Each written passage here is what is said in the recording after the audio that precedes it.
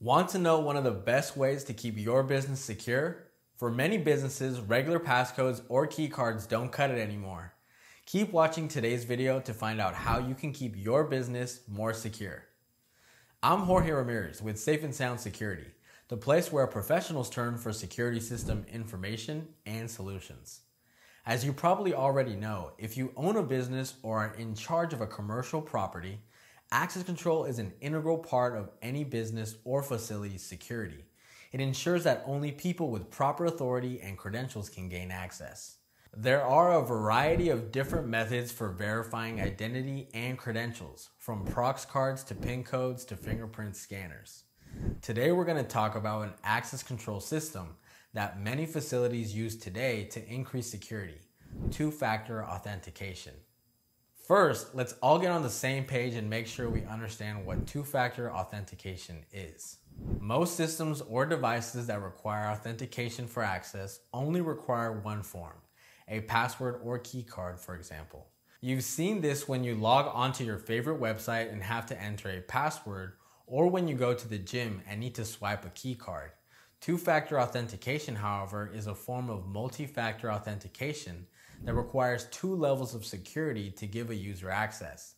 This beefed up security helps prevent hackers or burglars from getting in. Next, I'm going to explain the different types of factors you can use to authenticate users when using multi-factor authentication. You may have come across multi-factor authentication on websites or apps. Although many sites still only require one form of authentication, multi-factor authentication is becoming much more common. Many websites or apps that store sensitive information such as credit card or banking info encourage users to set up two-factor authentication. Often you'll be asked to enter a username and password, and then verify your identity with a unique code sent via email or SMS. This adds one more layer of security against hackers who must have both the knowledge factor, which is the password, and the possession factor, which is the unique code sent via email for SMS. There are three main types of factors you can use as authentication: knowledge factors, possession factors, and inherent factors. Knowledge factors are things the user knows or commits to memory. This is your typical password or PIN code. It's the most common and basic form of authentication factor. Possession factors are items or tokens given to the user or that they possess. This might be a key card in a swipe card system or even a physical key. It could also be a biometric factor, such as a digital signature or a cryptographic key. Digital possession factors can be either connected or disconnected tokens.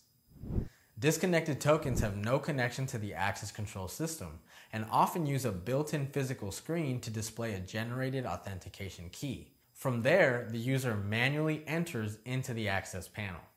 Connected tokens, on the other hand, are devices that are physically connected to the system and automatically transmit the appropriate credentials for access to the computer.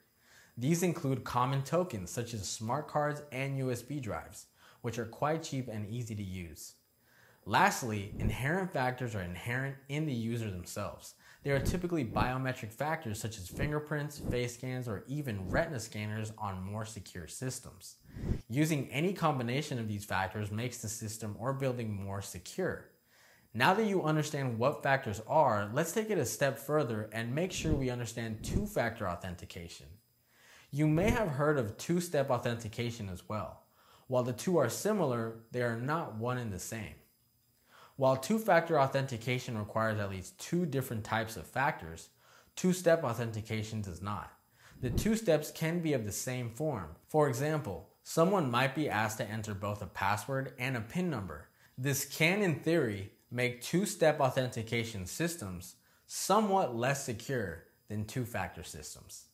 These two forms of authentication are usually used for different purposes and systems. However, plain two-step authentication without different factors is more likely to be used for consumer-grade applications, while two-factor is often used in systems requiring much more security.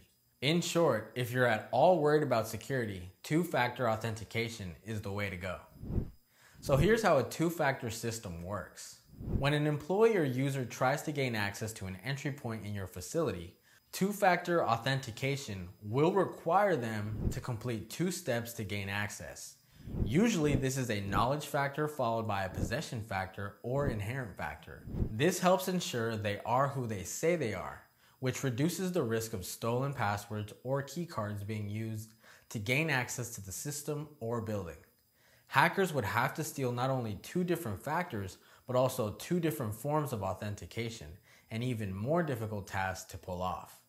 Once you have a two-factor system set up, your users will have secure access. You can choose which factor makes sense for your business, and the factors you use could change over time as well. Just make sure you're using two pieces of authentication from two different factor categories. If you liked this video and it helped you learn more about two-factor authentication, make sure to like the video and click the subscribe button below. Also, if you'd like to browse some of our written content or have a security project you'd like to talk to us about, head over to getsafeandsound.com. And now, I'd like to turn it over to you. Do you have any comments or questions about two-factor authentication? Let me know by leaving a comment below right now.